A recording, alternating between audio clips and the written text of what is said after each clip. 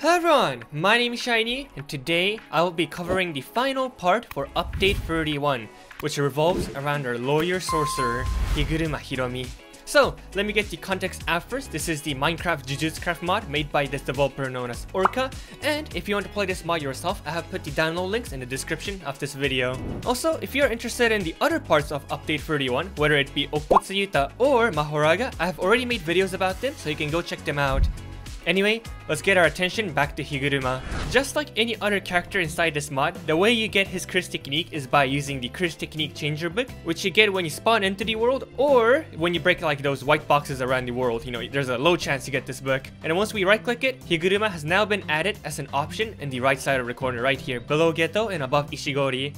So once you select him, you get his curse technique. Inside this mod, Higuruma has two moves, which is the Gavel, which is that little hammer that judges use in the courtroom, and his domain expansion, Deadly Sentencing. So in a way, you can also say that he technically doesn't have any curse technique moves, you know, just his domain expansion and this move that summons the Gavel, which is this item right here. As you can see, the cost is 0, so the only time you're gonna be using Gavel is when you lost your previous Gavel, you know, some accident happened. I don't know, it's like, you know, something gone wrong. You can just press it and then you get a new Gavel. Yeah, maybe you can just keep reusing this move and then make a business where you just sell a bunch of Gavels. Who knows, you know, who knows. Okay, so let's go through this Gavel now. This Gavel has 3 forms inside this mod. So we are using this normal one right now, you know, the average size for a Gavel. And if you press right click, it becomes this longer Gavel. Based on what Orca said, we can call it a whip form because, you know, it functions like a whip. And if you right click it again, it becomes this gigantic hammer. Let's just call this the big hammer mode so it's easy for us to distinguish between the 3. So we got normal, whip, and big hammer, alright? So we got these 3 forms. So I've done some testing with 3 different variations, right? And I found out some interesting stuff, so let me tell you guys. So beginning off with the Gavel, you know, we just simply use it to attack like a single entity like this. Of course, if you charge it, you do slightly bigger damage, just like that. And then barrage attack, you can also hit them. And then also for the range, right? For the normal Gavel, it's 1, 2, 3, 4, 5, 6 blocks is the reach that you can attack. There you go. 6 blocks we reach. 7 blocks we don't reach. And you might be like, oh, surely the whip form would reach it, right? Because just look at it. It's so much longer. It doesn't. In fact, 6 blocks right, it doesn't reach. Somehow, this Gavel has a longer reach than the whip form. How does that make sense, Orca? What's going on? So, you know, I'm not too sure why that is the case. I was like thinking, right? Then what is the whip form like even used for? So I found out the hit range is longer horizontally. So yeah, normal Gavel is actually better for vertical attacks. No, vertical attacks? No, I mean, I guess long range attacks, while whip form is when your opponents are like lined up. So right here, you guys can see that I'm only hitting whoever's in front of me right now. You see that? Yeah, only in front of me. But if we use this long form Gavel, we hit all 3 of them, just like that. So we go back to normal attack. As you can see, nothing. Whip form hits all 3. So that's the difference between this whip form and the normal form. And then the big hammer mode. So this one I'd say is just simply the best. You know, if you're using Higuruma and you need to like fight super seriously, just always use the big hammer. Why? Because the reach, it's the same as whip form, but look at the damage. Remember, 89 damage. Normal one, 85. Whip form, 81. Big one reaches also 89. It's just so much better. Like, actually, big hammer is like the greatest Gavel form you can have in this mod. And if you do barrage attack, look at this crazy boy, dude. We hit 4 times on each of our opponents and the last hit was 81. Wow. Also, whenever you are using the big hammer mode, you have this new attack called the overhead attack, which, you know, you just make this grand slam on the ground. Boom. 271 damage. That is actually crazy. You hit this 4 times and that's almost equal to like what Tsukumo's shoot and Uzumaki. Holo purple, I don't, maybe like 6 times you have to hit. So yeah, 200, only 181. And if we do normal, 152 damage, even that is still pretty strong, I say, you know. So Yeah, this big hammer mode, it goes crazy, bro.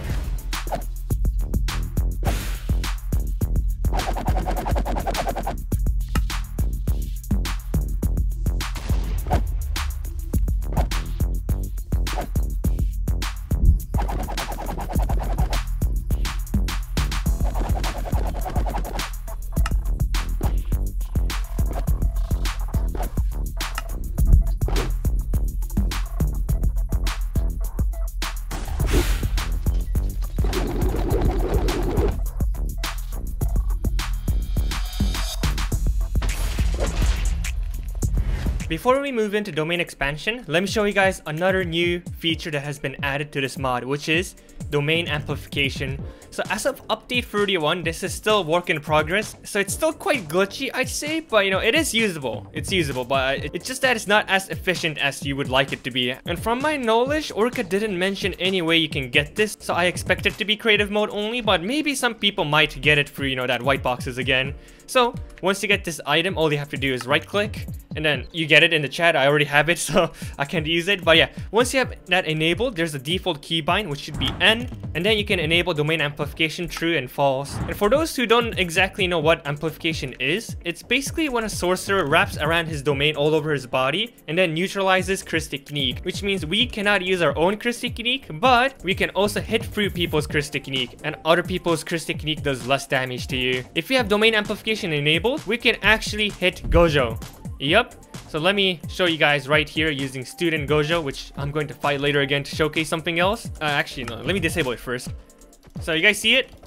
Yeah, I'm pretty sure everyone is used to this. You cannot physically hurt this guy. He has infinity on. But if you have amplification enabled, if we keep hitting him, eventually we can break through it.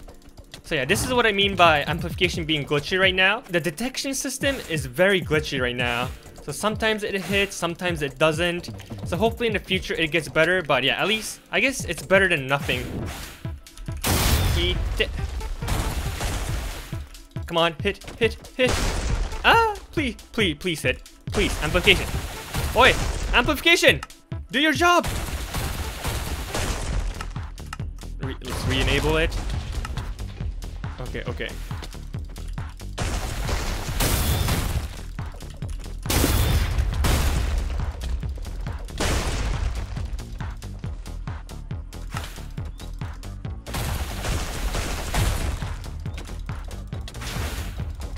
Oh, there we go. Finally we can hit.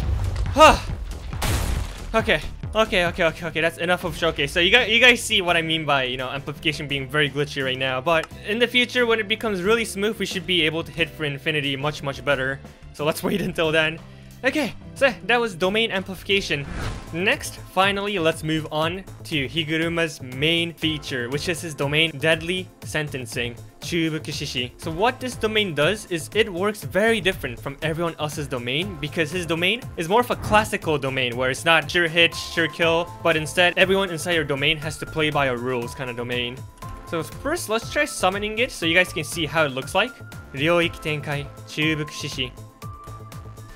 Here we go. This is the design. We also have our Shikigami Judgeman, who, you know, is always behind us like that, holding the balance. And then we have the guillotines that are everywhere around the domain. And if we spawn in a villager here, we will now be face to face in a courtroom. While this domain is active, including yourself, no one can use any Chris techniques nor physical attacks. Also, there's no limit in how many mobs can be inside your domain. So technically, if you really want to, you can have 100 Sukunas inside your domain.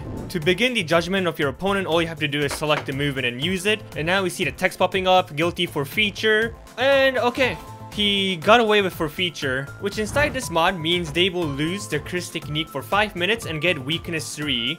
But you know what? Death penalty. Yep. I just remember the amount of times I got scammed by villagers, dude. 40 emeralds for 2 stone. And also, you guys just saw, you know, how a text popped up, guilty, and then Forfeiture. After that, there's also another text called death penalty, which I'm going to showcase later as well, you know, when we fight Sukuna. And then now, I'm going to quickly refight Student Gojo so I can show you guys exactly what Forfeiture actually does to your opponent, or, you know, if Higuruma does it to you. Okay, over here, let's respawn Gojo Satoru. We're gonna enable amplification again with hit him once, and then now he's targeting us. Ryoiki Tenkai, Chubuku Shishi. And then he's gonna have simple domain, so run until it runs out. Okay, whew, there we go. So now we are in this courtroom. So you all know how Gojo uses his blue, red, and then, you know, eventually purple against you. And he also has infinity. But if he uses judgment, you know, deadly sentencing, and if he has been found for feature, he loses his limitless for 5 minutes. And, you know, if you're the player, you also lose your, you know, whatever your Chris technique is for 5 minutes. So while this is happening, we can actually beat up Gojo Satoru without without domain amplification on, just like that. So let's charge our attacks. You also get weakness 3 whenever, you know, you get confiscated for feature. So his melee damage is also very weak towards us right now. Okay, that wasn't as weak as I expected. There we go. Overhead attack, and then move around. Hit him again. Let's charge our overhead attack. Boom! So yeah, let's just keep on hitting him. Oh, this feels amazing. So yeah, I think Higuruma can actually become one of the best characters inside this mod, just from the fact that you can actually beat Student Gojo. Why I'm not fighting the real Gojo is because Unlimited Void is going to destroy my domain, and I'm gonna lose the fight like that. So that's why I'm fighting Student Gojo, who doesn't have a domain expansion yet. So the same thing actually goes with Sukuna. If he uses his Malevolent Shrine against you, you're pretty much doomed. So make sure he has already exhausted his domain before you start fighting him. Okay, this guy is actually so tough. I mean, it's expected. Oh! Okay, it's back. Ryoiki Tenkai, Chubuku Shishi. We can just rinse and repeat, just like this. Let's survive. Don't hit me! Don't hit me!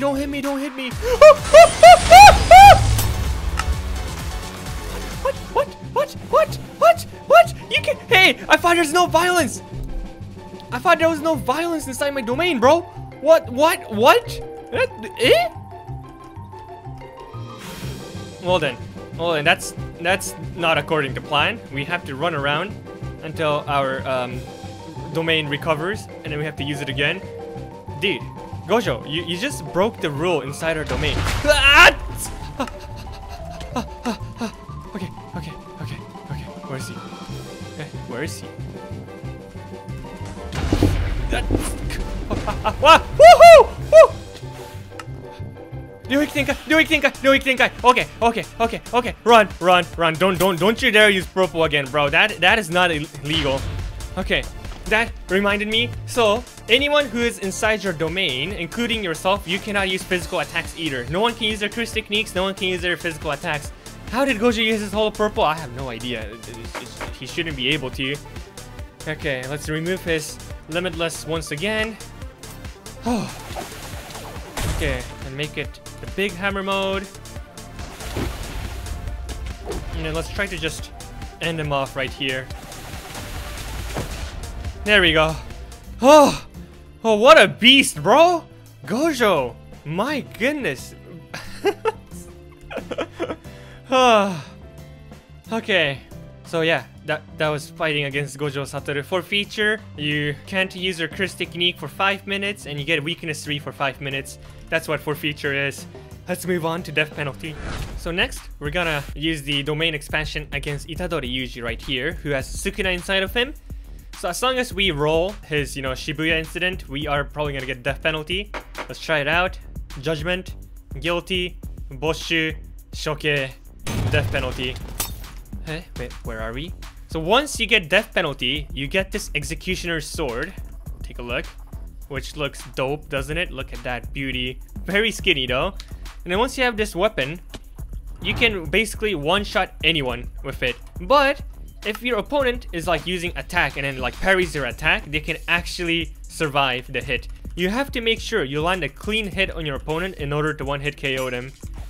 In terms of Itadori Yuji, we're not gonna kill him because, feels bad. Higuruma, his soul has been recovered once talking with Itadori Yuji. So let's actually use this one-hit Executioner's Sword against Heian Sukuna.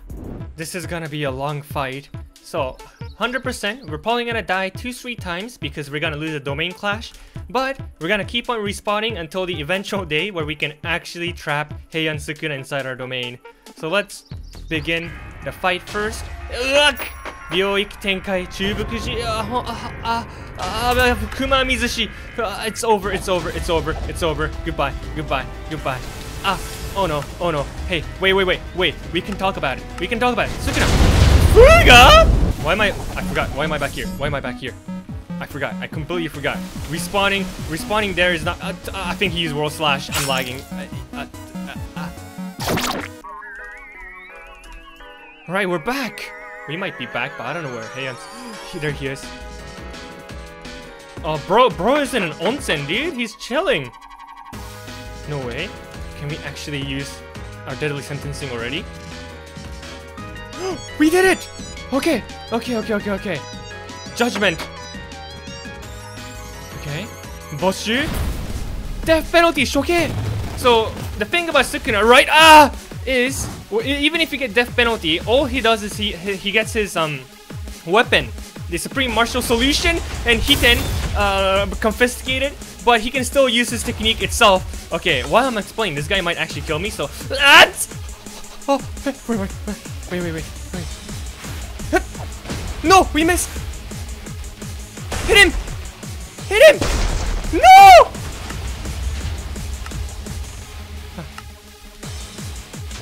No! No! Help! Itadori! Everyone! No. Don't use World Slash. We are back. Wait a minute. No, never mind. No waiting. I hate this, dude. I hate this. How did we not hit him when we could have hit him? It's over again. Wait, we can talk! This is just living hell, isn't it? Yo, Sukuna. I think he just... Does he use his World Slash? I don't even know. Okay. No! Hey, we're back. I don't want to be back, though. That's the thing. Not yet. My simple domain dies in like 3 seconds. Please don't hit me. Please, just let it... Did his domain die? Okay, finally. Alright. Round. Hashtag... Dude, he's taking...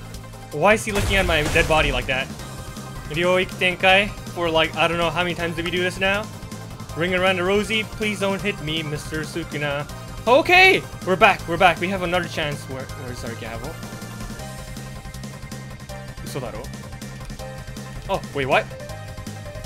Judgment without the gavel? That feels kind of awkward. Executioner sword! Boom! Huh? Why are you alive? Sir?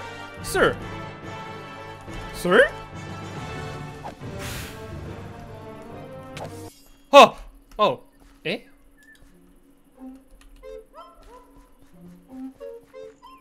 That was... I don't know, man.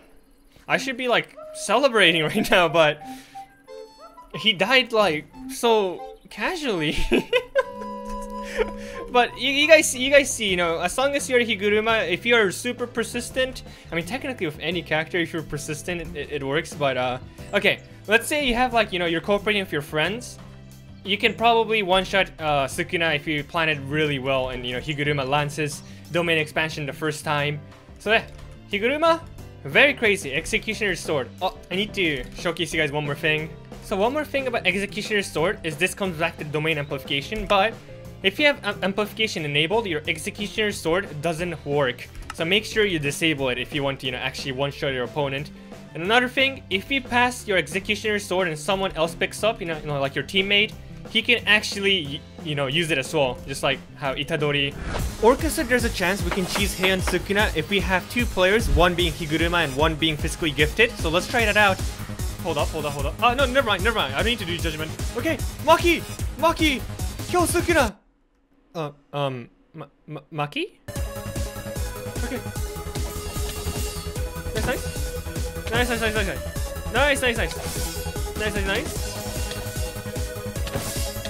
I think this barrage attack spam. Nice, you got this. Let's go. My domain power, my curse power is like slowly getting drained.